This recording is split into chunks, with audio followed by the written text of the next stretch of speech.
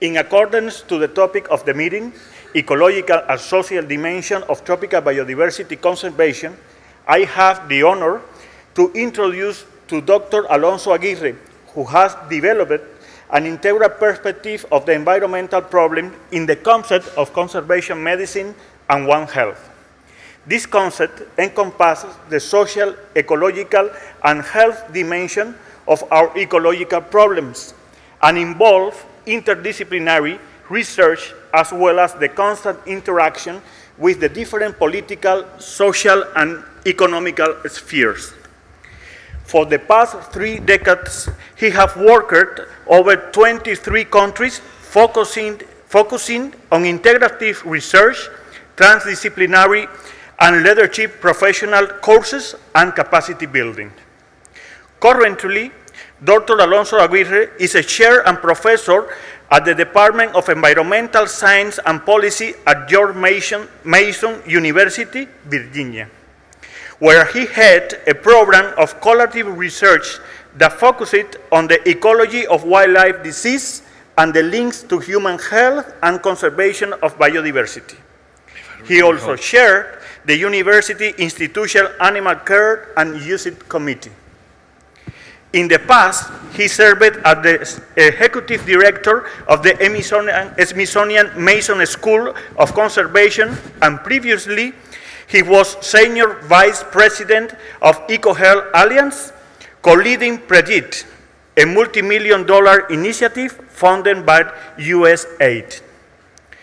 Dr. Aguirre also co-founded the emerging discipline of conservation medicine and is senior editor of both seminal books. His most recent book is Tropical Conservation Perspective on Local and Global Priorities, and he has published over 160 peer-reviewed articles. He also co-founded the journal EcoHealth and the International Association of Ecology and Health. Additionally, he has advised governments of several countries in the Americas, Southeast Asia, and Western Europe. He also has briefed the US and Mexican Congresses. For his outstanding trajectory, Dr. Aguirre has received numerous awards, including the Colorado State University Warner College of Natural Resources Distinguished Alum Award, the Harri Halanka Memorial Medal for Finland for outstanding contribution to wildlife medicine and the conservation, the Award of the Year from the Mexico State Commission of Natural Park and Wildlife for his role in conserving protected area for monarch butterflies. In the same sense, his work has been the focus of extensive media coverage, including bioscience, conservation in practice, in magazines, Environmental Health Perspective, National Geographic, the New York Times, Science News, Trend in Ecology and Evolution, Newsweek, National Public Radio, Al Jazeera Stream, TV, CBS, LTV, and other international magazines, TV, and radio shows. Then, it is a pleasure for me to have Alonso with us presenting the talk entitled Conservation Medicine and One Health, Addressing the Change Threats of Disease Emergency, Globalization, and Climate Change to Tropical Biodiversity. Thank you, Alonso, for being here. Thank you, enjoy it. Thank you.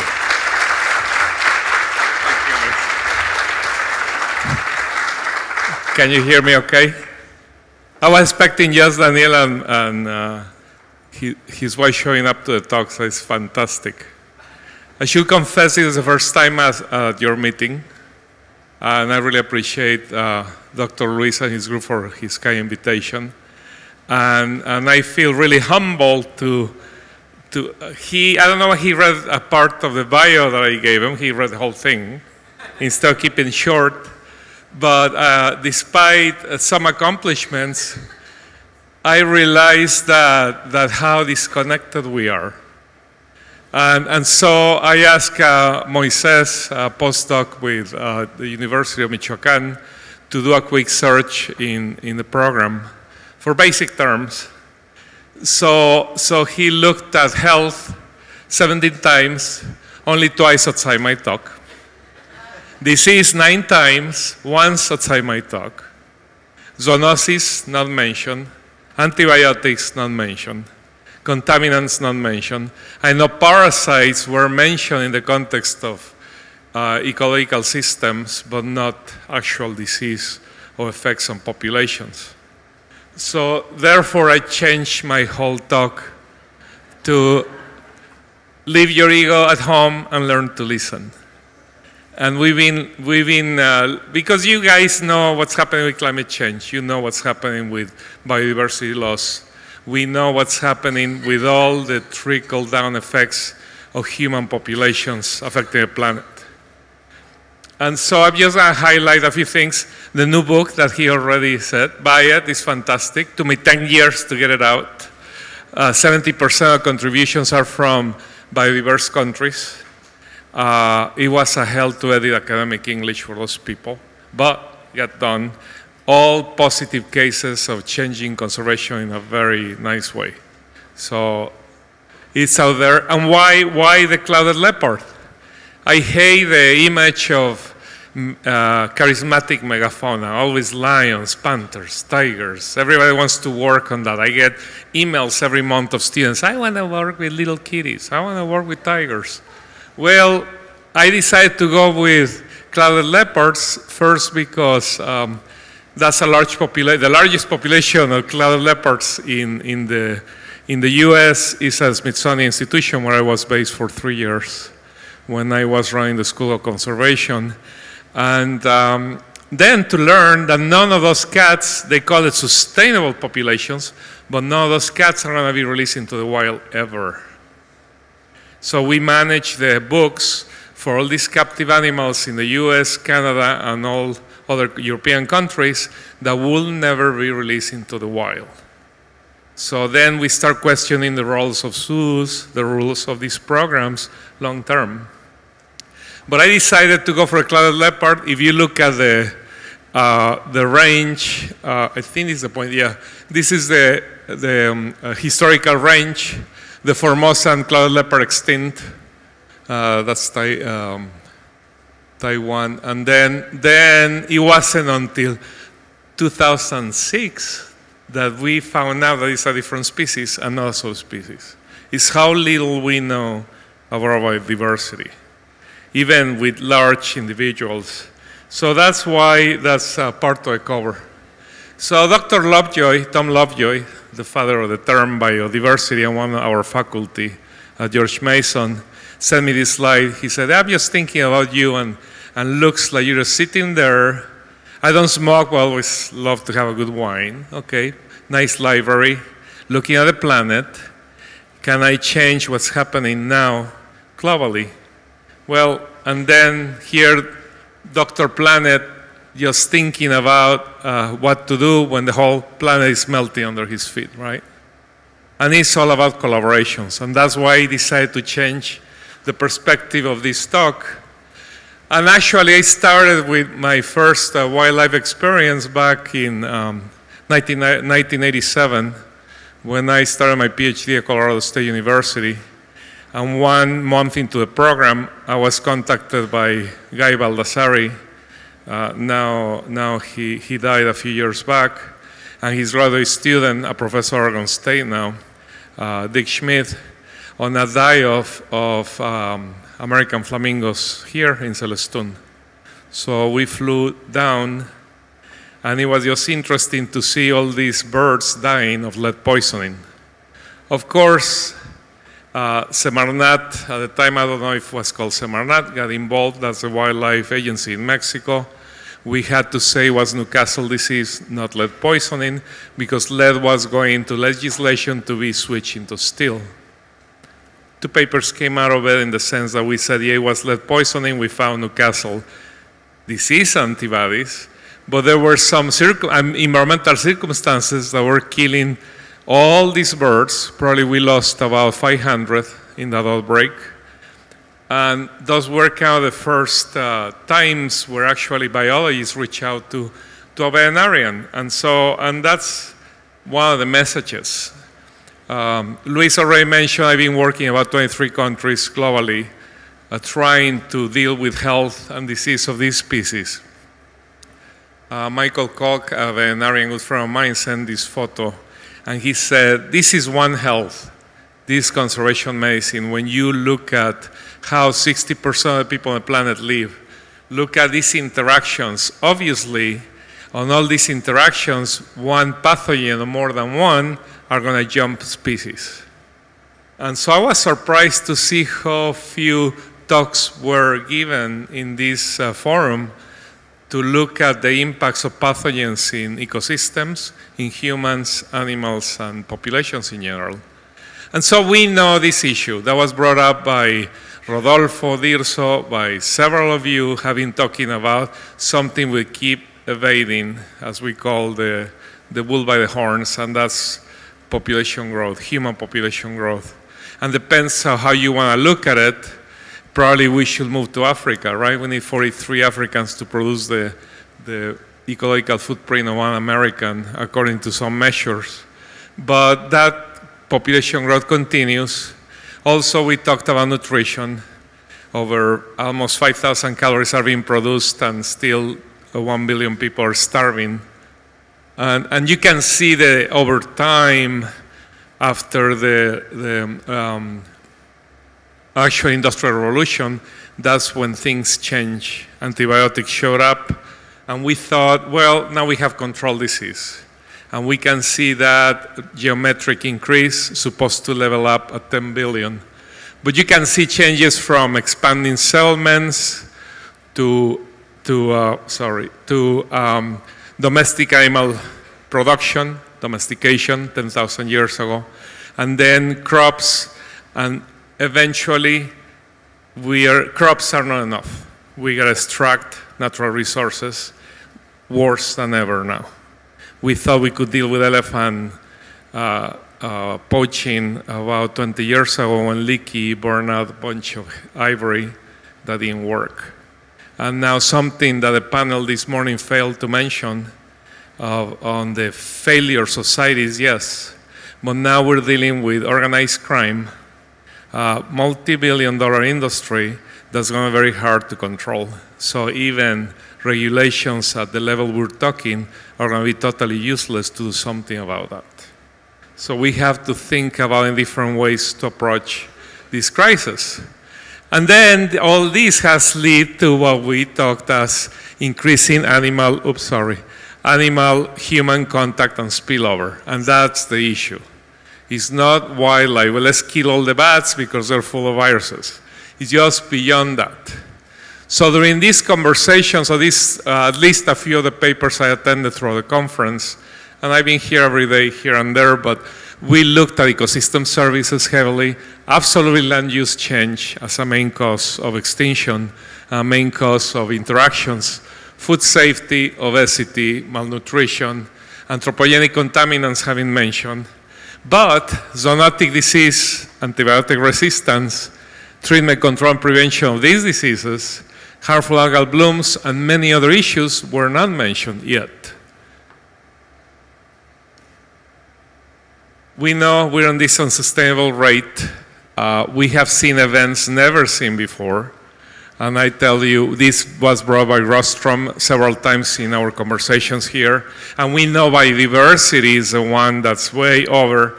However, a different picture of the same. You can see biodiversity got amok with nutrient cycle and phosphorus cycle. Of course, climate change has passed the boundaries. But guess what? Somebody talked about the impact of contaminants. We don't even know how contaminants are impacting species or ecosystems. At least 150,000 substances have been released in the biosphere, and only 5%, maybe 10% can be measured in the lab. So we don't know the soup of contaminants that species are being exposed to over time. So really the drivers of these extinctions and changes in wildlife populations include the classical main cause of extinction, habitat fragmentation, right, deforestation. A new term that came about in 2000 by Dashak and others, pathogen pollution. Now it's not only pathogens taking over a population, but now being moved around by humans and their animals and their transport over time and causing disease. Some term that I came up a few years back in the second book of Conservation Medicine, global toxification, and it's not only releasing the contaminants, but now the movement of those contaminants across the planet, now being found everywhere. The first case was DDT in penguins many years ago, and we have many examples of that. I don't have to go into it. Of course, globalization, urbanization, and what we deny still, global environmental change or climate change. Of course, now we're finding biodiversity makes a difference. Yet, we need to find a balance between New York City and the Congo Basin and in between Brasilia, right? How can we provide those issues? And maybe you saw the BSC news recently, just 2 days ago, saying that we have lost 50% of the bird race in the planet. In fact, it's an older report from World Life Fund looking at the Living Planet Index, and the most recent report shows that 48 to 66%, an average of 58% of the global bird race have been lost. We're talking in 40 years, 1970 to 2014, 2012. And so it's a massive loss of biodiversity globally. There's some criticisms about this, but we don't have other data to compare to. And we can see that obviously when we had in the 70s over millions of elephants, now that's 400,000 left. And these are the percentages just to show you biodiversity loss from 40% terrestrial species, 80% amphibians, and freshwater, over 40% marine. So there are massive losses. The old paradigm of protected areas, of course, doesn't work. It never worked. That was last century approach. Because I show Costa Rica, which has 20% of their land protected for conservation or some type of ecotourism. And that hasn't provided the protection that we need throughout time. And in our latest book, we published something that we call sorta situ, sort of in between. We're applying ex situ techniques. Ideally, we want to work in situ with wildlife populations living in unlimited space and resources. Well, forget it, that's not happening anymore.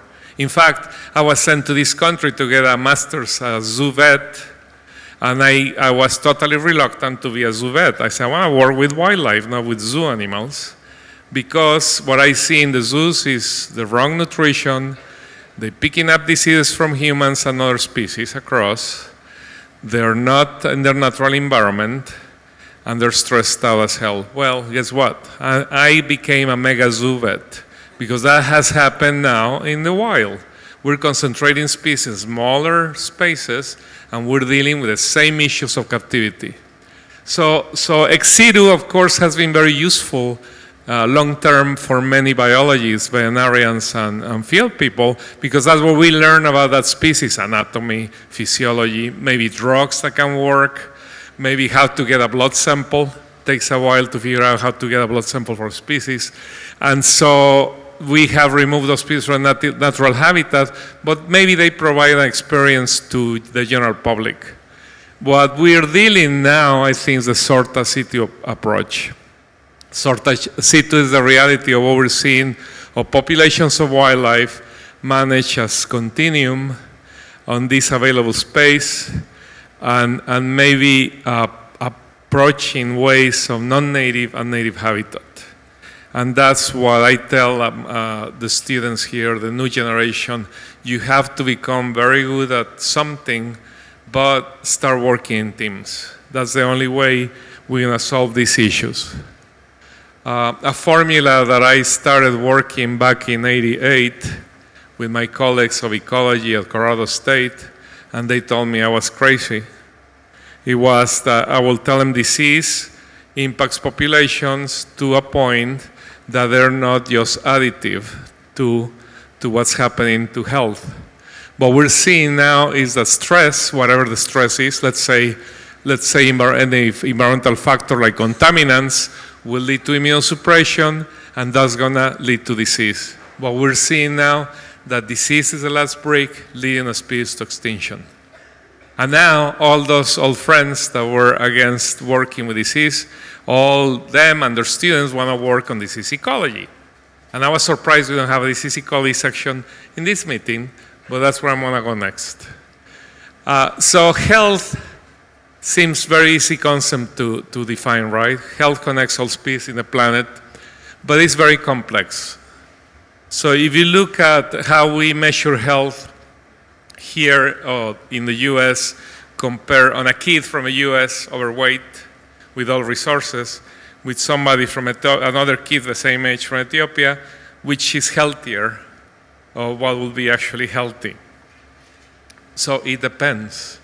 And that's why it's such a subjective term, but we gotta set up our baselines, and that depends on the population you're working on.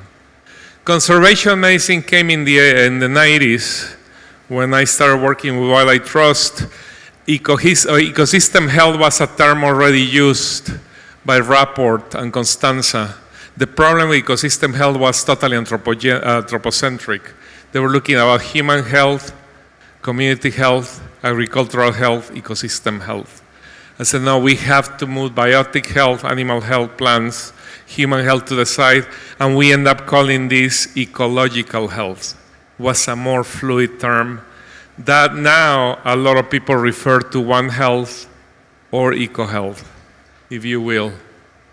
2 books that were mentioned, published in the last 10 years, 15 years. The first one looking at 3 circles, and the other ones with cases. 2 more books came later on in 2003 on eco-health. So we have the scientific basis for these fields, but yet not enough. And you can download this through the internet if you're interested. It wasn't until 2013 that One Health showed up with 3 books, 13, 14, and 15, different editors. Totally, they took the diagrams for conservation medicine, and this was not even mentioned in these books. But that's not the point. There's organizations getting together, the World Health Organization, World Organization for Animal Health, and FAO, trying to set up a framework for One Health. And there's a commission, a One Health Academy, working in bringing scientists from several disciplines to work together. International conferences. The last one just happened last December in Australia. Interestingly, the same issue that we see probably in these conferences. And Emilio gave a very good talk showing the percentage of people being editors in journals, mostly Europe and North America. Well, I can tell you in this conference that's supposed to be embracing people from all backgrounds, 70% of the speakers were white males over 60, over 50. So, welcome to the club, right? And if you're interested in One Health, is the One Health initiative for you to look into it. I think the main problem coming our way is antibiotic resistance. We have seen antibiotic resistance a major issue, very nicely put by a professor at Lance Price at George Washington University. The whole world is covered in a thin layer of feces. And really, it's a microbial world. It's really, we're looking at the microbiome in a different way because all these interactions. 30% of the wildlife species brought to rehab, like wild birds, wild mammals, show antibacterial resistance. And it's because we're dumping a massive amount of antibiotics in the planet. Why shall we be interested in this field? Well, number one is because we got to learn about from the guinea pig, whoever he or she is, right? But we're seeing today that toxins, infectious diseases, or other agents first show up in humans, domestic animals, or wildlife, only to find later on that will affect other groups. We're going to find out that that pathogen that's supposed to be only in wild animals are showing up in humans. And And the issue is how can we move fluidly from the molecular population to the ecosystem level across. The only way is collaborations. The only way is moving through these systems. And a question that I would like to ask, are we getting sicker today, or is it just technology? Are there more diseases today than before just because we have better technology to measure those agents? And the answer, yes. We have more diseases, better technology, but also a lot more diseases. And that's because the way we change in this environment. In fact, some numbers show that 75% of the diseases affecting humans today come from wildlife. And from those, they are related to human activities. And that includes SARS, Nipah, Ebola, of course, and all related to human population growth in buffer protected areas near wildlife in the tropics. That's where we see huge emergence. This is a nice diagram that Gardner published in our book, looking at the impact of these diseases depending on how these populations get stressed out. Eventually, they may lead to extinction, eventually not. And Smith published back, interestingly, this paper looking at the IUCN data, looking at all extinctions that happened at the time. And then if you can see, these are the causes of extinction. Again, habitat we know is up there with our exploitation, invasive species, #1 in islands, across taxa. But 32 of about 869 extinctions, less than 4%, happen mostly in amphibians, as you can see here. And that's because of the chytrid fungus. So probably that was the bias, but still not showing up. That's good, that's being picked up at this level. I like to bring this case because it's a matter of collaboration. I know the person, graduate student still working with the professor. They went in that year back in that was 2001, 2003. Went in 1 year, dying frogs, dying toads, the golden toad in Costa Rica, with some moribund, some healthy, no samples were collected. So we'll never know if it was a chytrid. If there was a team of scientists, maybe we had a different perspective on how to approach the disease. In fact, the species went extinct, and this is a different species, this is Atelopus, that went extinct in different years. But we saw these multiple crashes all across the planet. We saw all these crashes happening in Australia, going as a wave all the way from Costa Rica into Panama, Colombia. And the key factor was that the same scientists were moving the pathogen around. And that's what we have in their boots, carrying the fungus from Australia to Costa Rica and back. And so that's the evidence that we have. The first case that I used way back then was the honey creepers in Hawaii, many of them extinct, as you can see here, due to two pathogens, avian malaria and avian pox, starting in the 50s, the first documentation in the 50s, but we know probably came as early as Captain Cook bringing mosquitoes into the island and then wiping up all these species naive to disease. The other famous case is the black-footed ferret due to sylvatic plague, and of course the first issue was distemper. First thought extinct, ferrets were found in Wyoming, brought into captivity, they start dying of canine distemper, never knew where they come from, but now relatively recovered, there's a vaccine, and that's a success story actually in these populations. And I've been working with this disease for over 20 years. Many papers continue saying it's a herpes virus. Well, herpes happens in any species. Probably it's a papillomavirus. I'm just waiting for a human to show up with these lesions so I can get the funding to say, yeah, this is a problem. But that's the issue with wildlife disease. There's no interest until humans are affected directly. We see massive decrease on pollinators.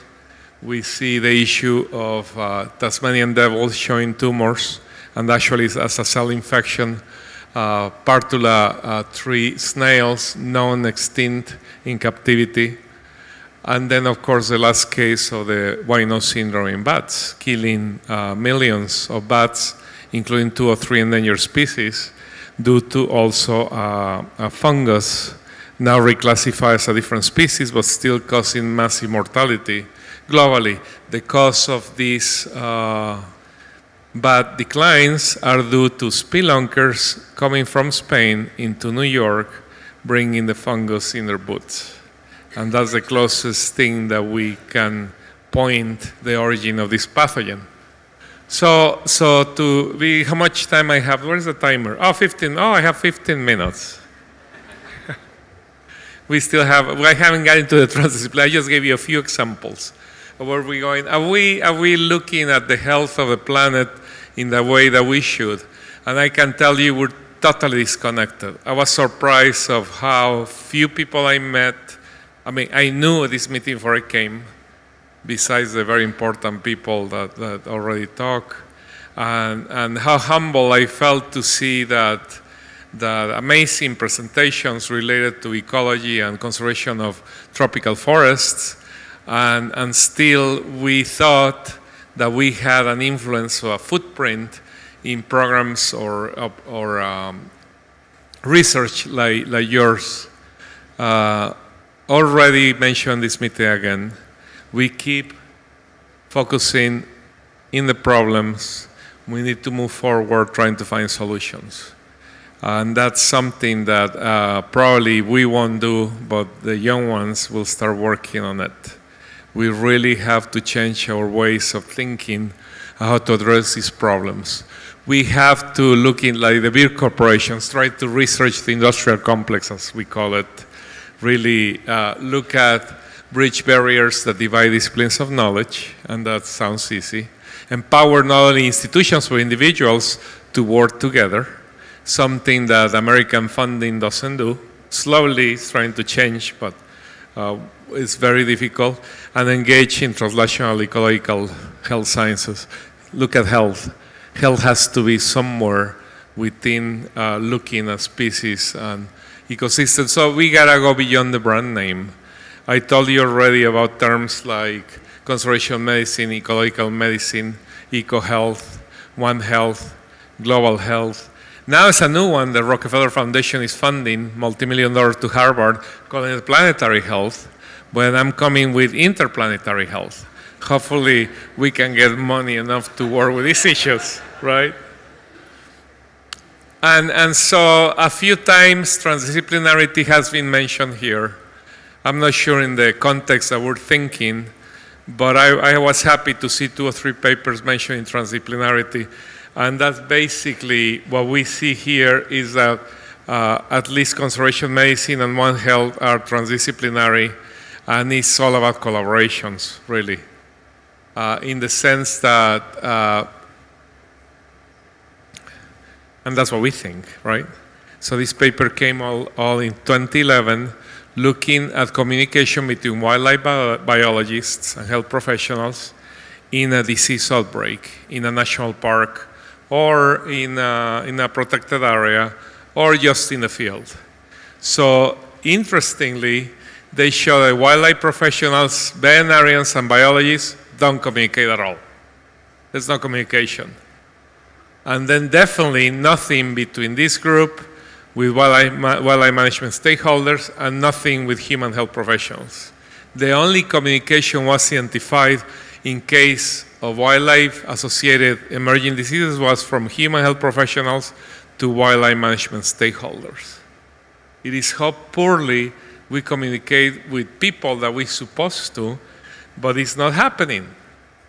And so transdisciplinarity, and probably many of you already know where we're going with this, but I think it's worthwhile emphasizing that we're trying to do, we have the foundational knowledge, we have the know, we have also the act, what we call meta-knowledge from problem solving, communication, collaboration, creativity, but this is the part that we're missing, and the social sciences reveal the humanistic knowledge, the ethical, emotional, cultural competence. And this is what actually brings transdisciplinary to a different level. We need to characterize the problems in the real world, global, and participatory. We need one health or biology or tropical biology or ecology to reflect the global community. And I'm so impressed on this community, but it's very global. It's probably the most global I ever seen. And it's exciting to see that people from all over the world are at this meeting. The issue with trying to be transdisciplinary is that this is a picture that I see. We have public health, domestic animal health, ecosystem health, plant and health. And then there's emerging infectious diseases, toxification, climate change, species declines and extinctions. This is what we call traditional disciplinary silos. Experts don't help one another. We just kind of talk about it within our circles, and at the end, those problems fall between the silos and are treated. They are not my problem. It's somebody else's problem. And that's an issue that we would like to change. So basically, we have to break down those silos somehow and try to come up with this picture. And this is just a one health example. Could be ecology, could be conservation, really communicating, bringing and training students together, south to south, something that we've been pushing for years and what's mentioned here in this meeting too.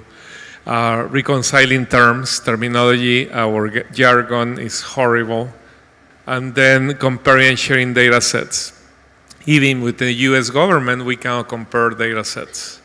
USDA has a different computer system than USGS and the Department of State and NOAA, and we cannot even bring data sets together to begin to make sense to all these data collected for years. We have to share our knowledge somehow. Just to wrap up, I want to give you an example. I've been working for many years on the land water interactions. We have seen many pathogens, jumping species from terrestrial ecosystems to marine ecosystems. If you want to know where I come from, I was born by Asunción, Baja California, Mexico. Little tiny village. And that's probably one of the few sustainable fisheries in the world with abalone and lobster because the way they work as a cooperative. And they're very tight about bag limits. And so very unique ecosystem, a huge marine terrestrial biodiversity. 80% of the marine mammals in the Pacific come to feed here. You will never see anywhere else in the world seeing 40 blue whales feeding in one spot of Loreto Bay. So you can imagine the massive amount of resources available. What's happening to the oceans is contrary to my geography professor told me in junior high. She said the future humanity will be the oceans. And so I was so excited. Resources will never finish enough to take care of humanity for the rest of centuries. Well, we have taken too much, we have put too much in, and we destroyed our coastal wilderness. Indeed, the oceans are in trouble.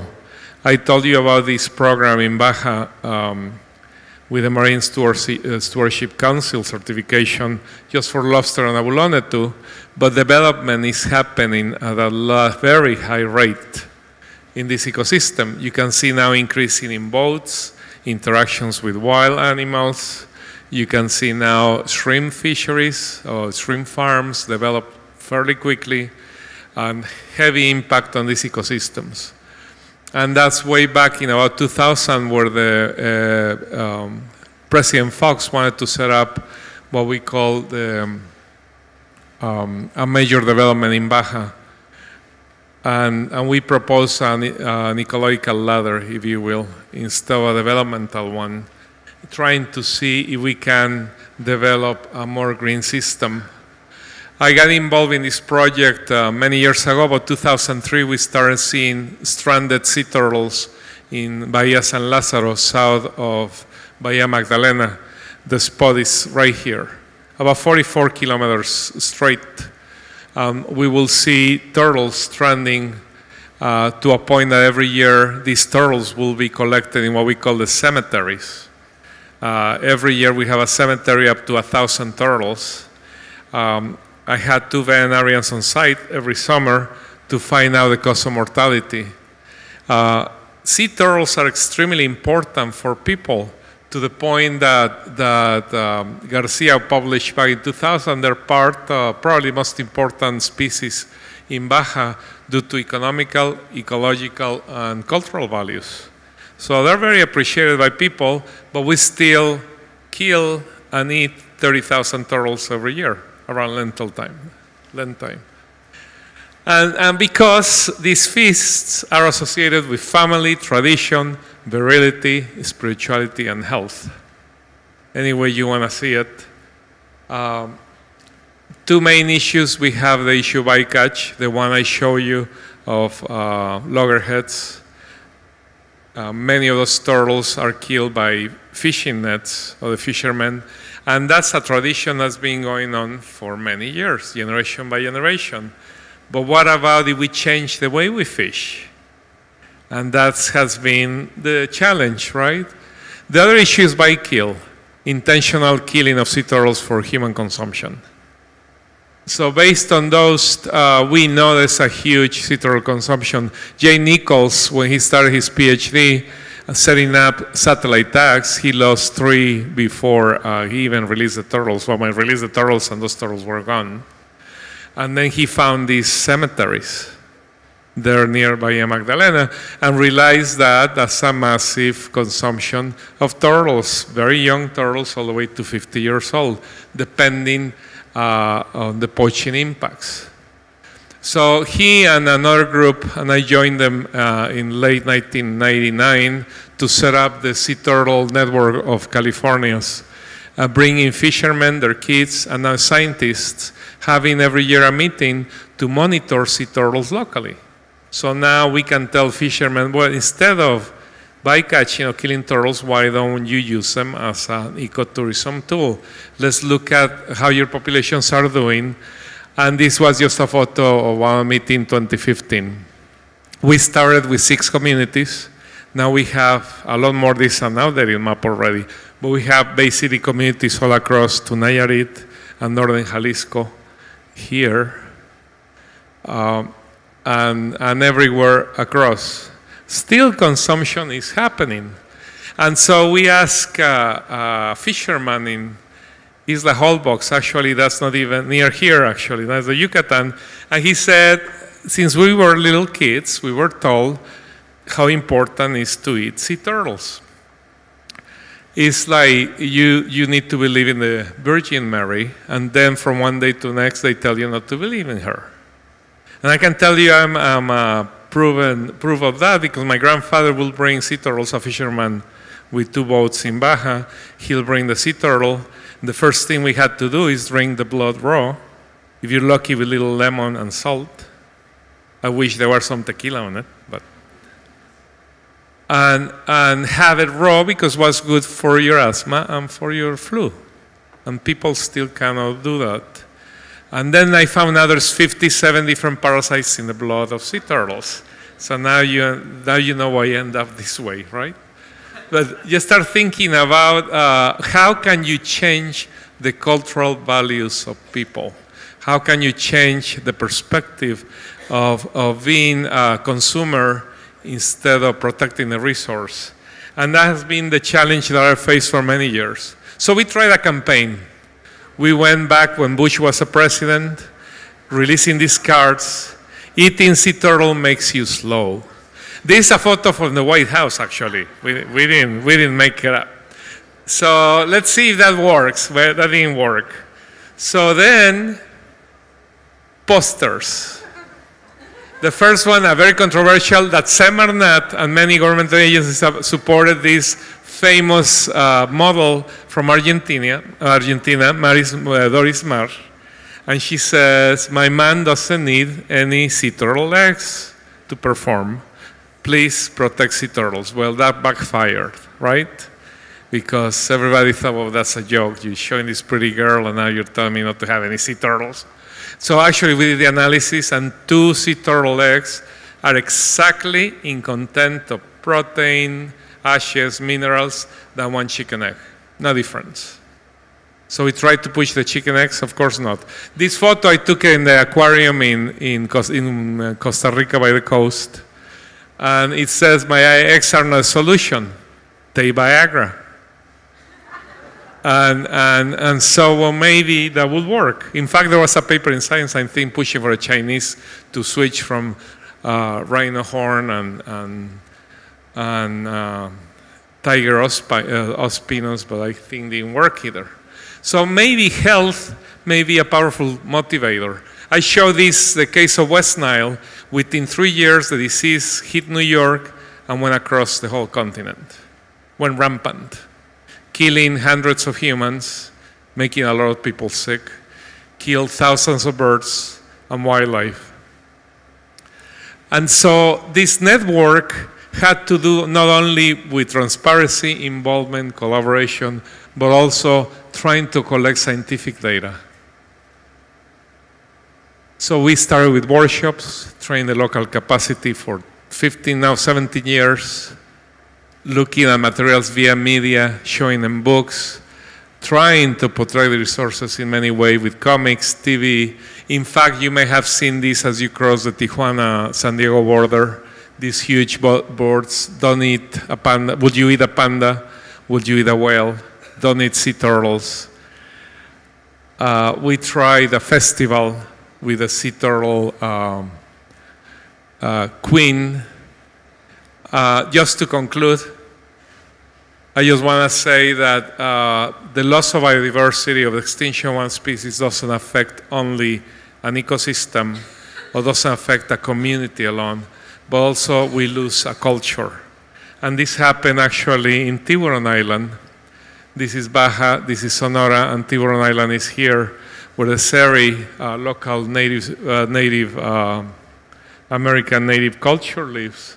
And they've been using sea turtles for centuries. And actually that's the only population allowed to hunt sea turtles in Mexico for their own consumption. This is the last photo where a leatherback was seen, and that was used in a religious purpose. As sea turtles, as this leatherback looks like the island itself, that's kind of their mother of their culture. And they do a shrine, they do a dance. In 2005, by this group, they decided to start a ceremony again because the young girls were losing the whole culture. They haven't seen a turtle in about 20 years. A bone was found from a leatherback, and that was used to start a ceremony with some hatchlings being released that year. With a very traditional Seri song related to the ocean, related to the sea, related to the wind, related basically to the contact with nature. I'm going to skip this too, on how we deal with these issues. We have systems, we have data, we have scientists, we have the knowledge. We need to learn how to transmit it. We need to move ecosystem-based management instead of species to species to species. We need to really look at also at climate change. And climate change already by itself predicts about 25% of species extinction. And we have known that for many species in the Arctic, like caribou. But we know with disease interactions, they're going to get worse. And we have seen it with Zika, with chikungunya, and with new pathogens coming up our way. Climate is at the center of these interactions. We need to continue surveillance, look at impact ecosystems, but also try to change the attitude of humans to the environment. And I guess just to finalize, look at the 100-year One Health mission is try to look at and save the ecological foundation of our planet, change inflection point of 2 things, human population growth and consumption, of course, and change of the inflection point of CO2. Maybe we can set up a more sustainable glide path for human endeavor. Effective partnerships. You have to work with whoever you don't want to work, you better work. And then the Anthropocene choice. You can go ego or eco, depending on who you want to go to. And probably, I shouldn't list names, but sometimes they're useful to look at which way you want to go. And thinking globally, acting locally, we always preach about, but we have to think locally and act in a global way to move forward. Thank you for your attention.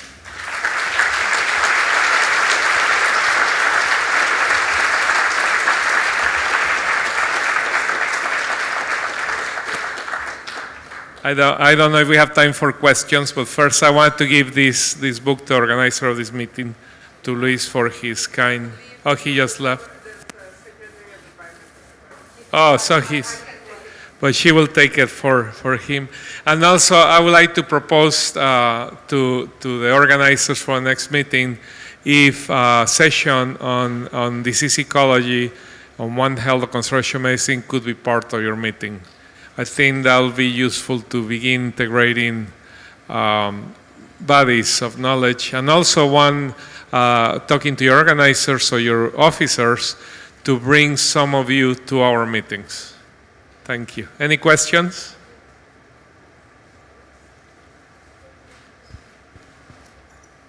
We gotta go to the party.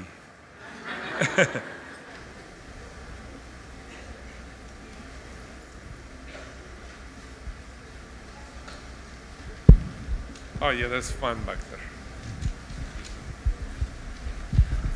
Hi. I was thinking about this initiative in California to, well, enhance the protection of the turtles. Is there any initiative to promote those kind of initiatives, but like to coordinate this kind of action, because this is the kind of action we may see in very remote areas, and the chance that, or the likeliness that this kind of initiative rises somewhere is difficult. But if there is like an association thinking of those things and targeting point by point and just recommending these things, it may enhance how we find a solution to those animal health problems, for example. That's a good point, and I didn't finish the story there.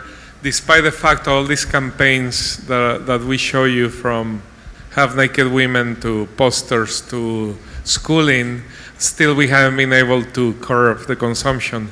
So I got some funding from a provost to look at, we've been monitoring heavy metals on sea turtles and the species that are being consumed. They have huge levels of cadmium and arsenic. So we were able to get funding to look at people consuming sea turtles, and through a hair sample you can measure those heavy metals. And so if we're able to link consumption with those heavy metals, then perhaps now we have a direct connection on that, and then go broad to other points. I can show that tumor turtle to the community, and they said, the first question is, am I going to get this? So you know they're consuming sea turtle, right? I wish I could say, yeah, you're going to get one of those, but I can't, because we know it's very specific to species. And that's what I want to bring about this group is the complexity to bring the cultural values into a community that has to change their ways to conserve a species. Yeah, sorry, I think that wasn't exactly. I was meaning more, how do we enhance the networking to produce this kind of initiative, not specifically on turtles, but more for all the kind of threats you could imagine. And I think the most important thing is, how do you think into those communities, for example, in developing countries, where they may not have the skills to build an association and target a specific objective, and that could actually create an amazing network that you will be in contact with and will actually help you to see problems where you don't even see them. So I think this can be used as a model for many species within your communities. I'm sure there are many examples. In fact, in the new book, we mention at least 4 or 5 examples of communities working for a specific resource, like Indonesia, protecting wasps in rice fields. The monoculture way of doing things was just cut the forest and get rid of everything else, when you and then spray pesticides, right, to get rid of the aphids killing the rice. When, in fact, if you left forests intact, you'll have the wasps that are parasitic to the aphids, and you don't have to spray any pesticides. In fact, people shown that they can make up to $10,000 within a hectare, $1,000 for a hectare of rice, if without spraying and saving on pesticides just by protecting a species. So I guess we're gonna go case by case basis and have to expand the model.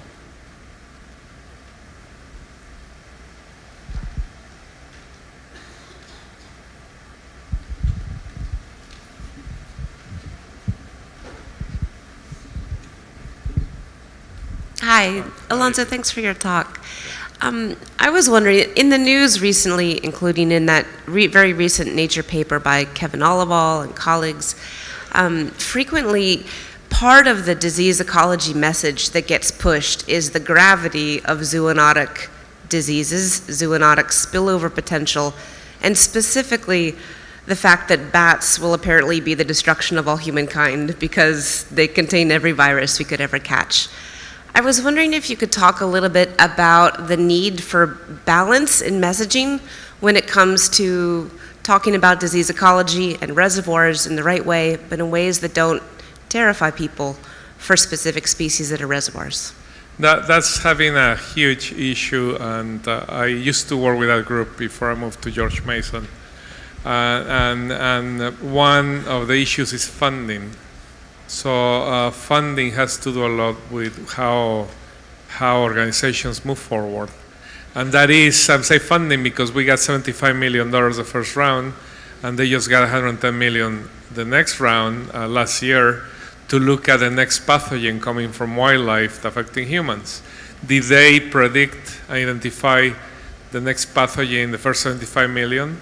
No, we missed MERS, we missed the Ebola outbreak, but they still got more money. We looked at 200 samples of bats in Mexico. We found 12 new viruses. Yeah, but which one is going to be the one that's going to jump species? And so the issue is absolutely right. How can we balance conservation and then health? Are bats the culprits of carrying all these pathogens that are going to spill into humans, or any wild animal bringing disease into humans, when in fact we have transmitted 57 different pathogens from humans to gorillas in Africa, just in ecotourism trips. So the issue is messaging and is the press. And so it is hard, but we need to work more on the side of the wildlife, and that's one of the reasons I left Equal Alliance. It was too human-oriented for me. Not that I don't like humans, but I prefer with animals, right? Thank you, Liz.